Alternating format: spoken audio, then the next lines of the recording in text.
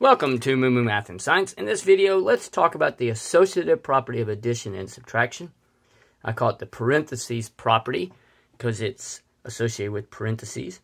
A couple ways you can look at it. One, rearranging the parentheses in an addition and multiplication problem will not change the result. Also, think of the name associative. Who the numbers are associated with will not change the results. Just to help me remember it, because there's lots of other rules, is I think of the two S's as parentheses in the name, and it does not work for subtraction and division. Let's look at a couple examples. Okay, the first example obviously is addition. Notice here the 4 is associated with the 3. On this side, the 4 is associated with the 6, but they're equal. 4 times 3 is, not 12. It's addition. 4 plus 3 is 7, plus 6 is 13. Okay?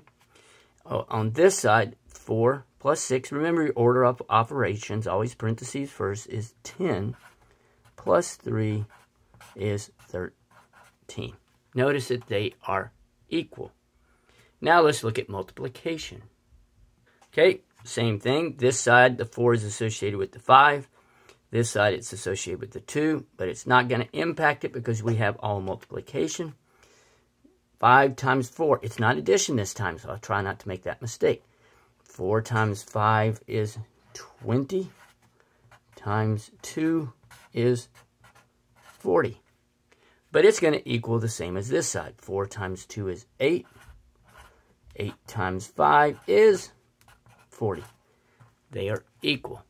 Now let me show you something that it does not work for. In this example, the 6 is associated with the 4. On this side, the 6 is associated with 3. But you have addition. And you have addition. But they are not equal. Let me show you why. 6 times 4 is 24. 6, 12, 18, 24. Plus 3 equals 27.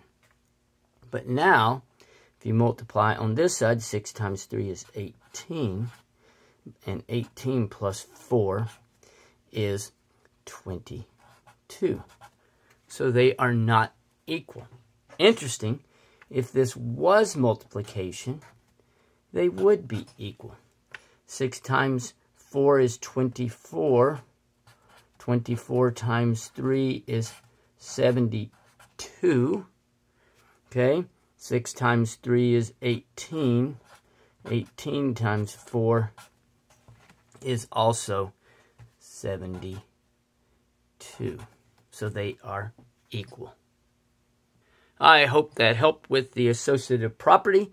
Thanks for watching, and remember, kindness multiplies kindness. Be kind to someone today.